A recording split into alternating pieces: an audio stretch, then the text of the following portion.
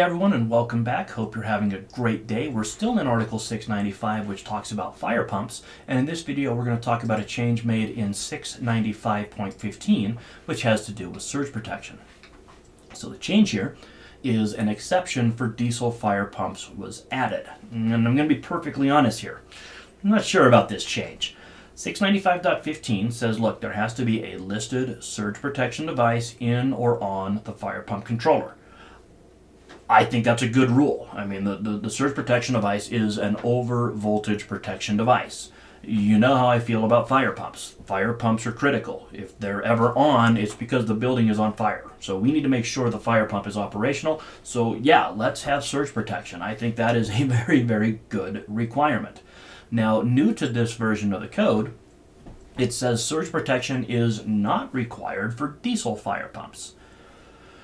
Okay, well, why not? I mean, that seems kind of strange to me. When I was reading through the proposals, a person made a proposal, a public input, that says, hey, we need to add an exception for fire pumps because according to somebody that I talked to, they said, hey, man, it voids the warranty if you put surge protection on a diesel fire pump. And that's what this individual wrote in the proposal. And the code making panel said, okay, cool, let's put an exception in for diesel fire pumps. And I'm sitting here like, well, wait a minute, was this guy right?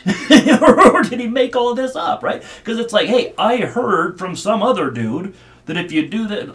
Okay, listen, as soon as you say, I heard from some other dude, I don't want to say I stopped listening, but give me a break, I stopped listening.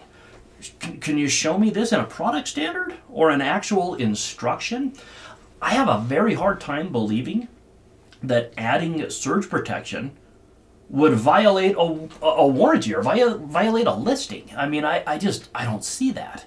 Now listen, I've been wrong before, and some of you guys out there, fire pumps are maybe your whole world. Tell me if I'm wrong. But I don't see how that would be applicable. And by the way, if installing a surge protection device actually was a violation of the listing, then this exception shouldn't say it's not required. It should say it's not permitted. So which is it? I either have to have it because it's a fire pump controller, or I'm not allowed to have it because it violates the listing. This exception makes it optional. Like, put it in if you want. Who cares?